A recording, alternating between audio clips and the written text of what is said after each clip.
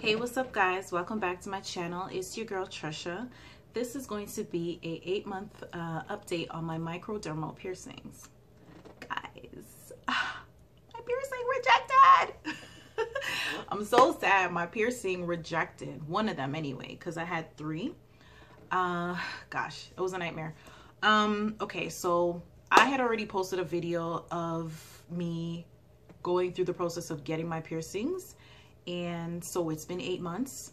My piercing started to bother me. I'm going to say all 3 of them started to bother me around the 4th to 5th month. And they alternated. But one of them just consistently kept bothering me. So I contacted my piercer, went to get him checked out.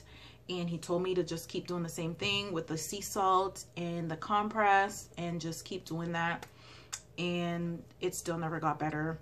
Like 1 week it'll get better, then a week after it would just stop. It would just start again. And that was because of me not remembering the rule of placement. Just remembering that you have piercings on your face, you have to be careful no matter what you do. Even if you can't feel them there. And that's the problem. I couldn't feel them there anymore on my face. So like I didn't sleep on that side, but it was just, you know, I'd have my hands like this and somehow I kind of snagged at it and shifted the placement of the actual base. And so it started to tilt, it got swollen, it started to get pussy. And then all of a sudden you can see the base lifting and then it just pushed out. It just came falling out like yesterday. It came right out. And it's not like I can go and get, I couldn't have gotten my piercer to remove it because we're in quarantine. You know, go figure. We're in quarantine. Nobody can do anything right now. So, you know, and I'm going to say it was a blessing because me having the rejection allowed for minimal scarring.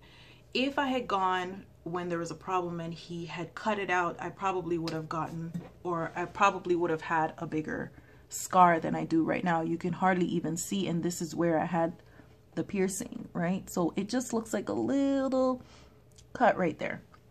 And, you know, it's gonna heal over and you're not gonna even notice that I had a piercing there. So now I have to ask myself, once it's healed and once this whole quarantine thing is over, will I get it re-pierced? And to be honest, I don't know if I want to go through that whole process again of getting it re-pierced and then it rejecting again. Who knows why my skin rejected it. I mean, it's a foreign object, right? Your body is going to be pushing that stuff out. For some quicker than others. And it doesn't even matter. You could be doing exactly what you're supposed to do.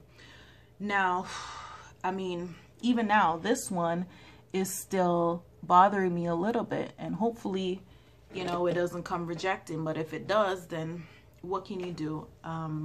It was a great experience having them. I really like them. I still recommend them. I just say to everyone, just, you know, keep that in your mind that they are high.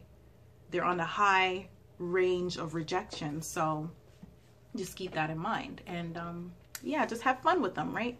So anyway, thank you guys for watching my video. Don't forget to rate, comment, and subscribe. And stay tuned for the photos that I have at the end just to show you what I was going through throughout the process of it rejecting. So anyway, thanks guys. See you in my next video.